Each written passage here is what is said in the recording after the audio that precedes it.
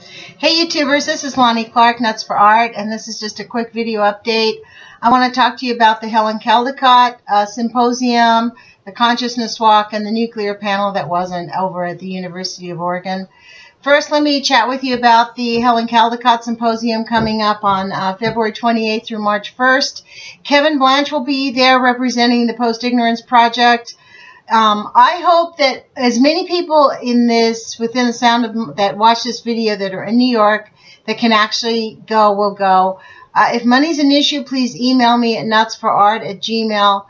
I don't have truckloads of money, but I can spend some money to send a few people there because, especially young people, we need people to become informed and to hear it from the scientific experts.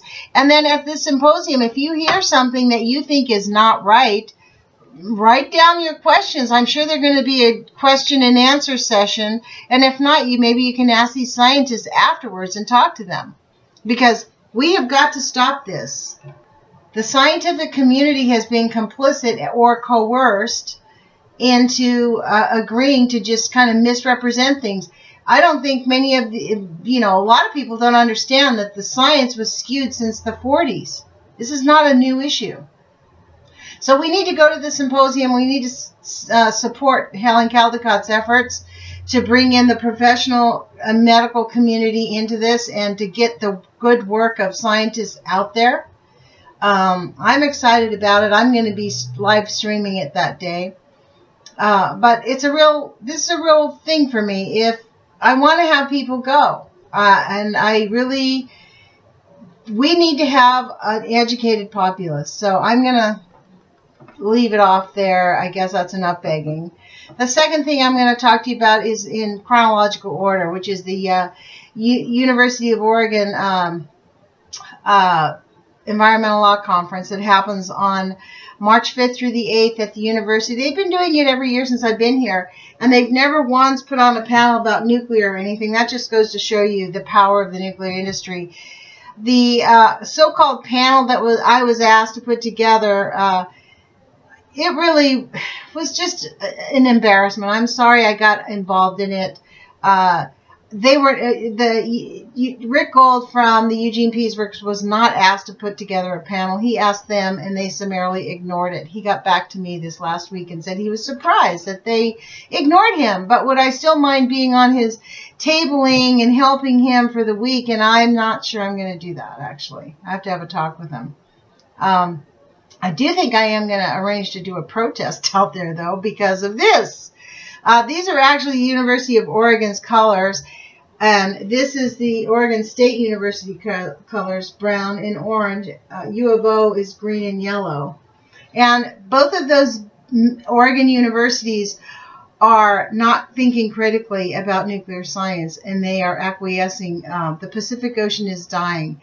In Oregon, we got a hearing 3 days ago, asking the government to consider the coastline of, I think it was Northern California and Oregon and Washington, what do you call that, endangered species zone. I don't really know the area, but I know it affected Oregon coasts.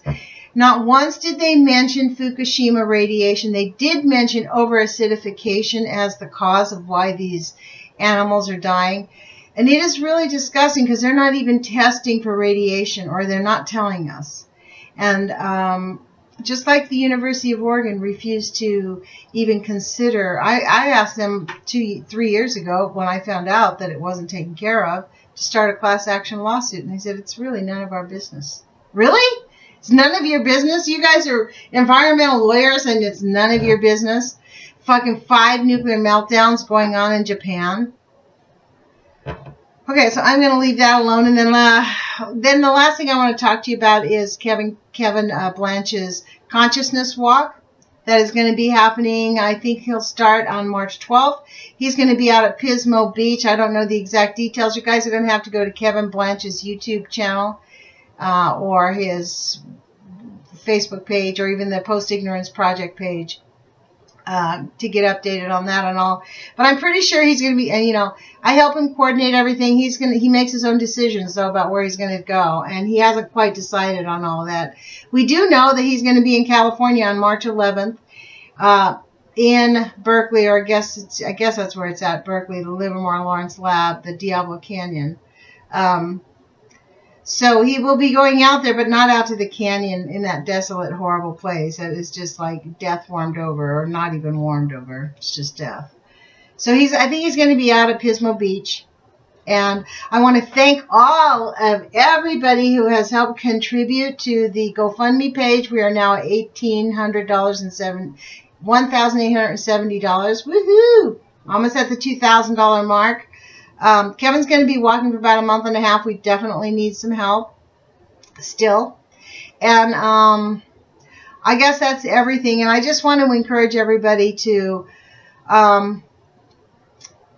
we're just trying to get to the truth of the nuclear thing, so don't get discouraged, because they've been after this, lying and sabotaging people for, look at the Japanese people after World War II.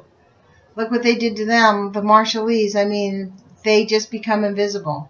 And they did that. I mean, Helen Caldicott is kind of invisible to the mainstream media, right? Her efforts are invisible. But that doesn't mean she's not correct. Doesn't mean we're not correct. We're on the right path. I mean, and so we just need to persevere and speak to the facts, which is why we really need to go to this symposium in New York and understand it, because we have to speak to the facts. I don't think many of us know a lot about what's really happened. It's like unpeeling an onion.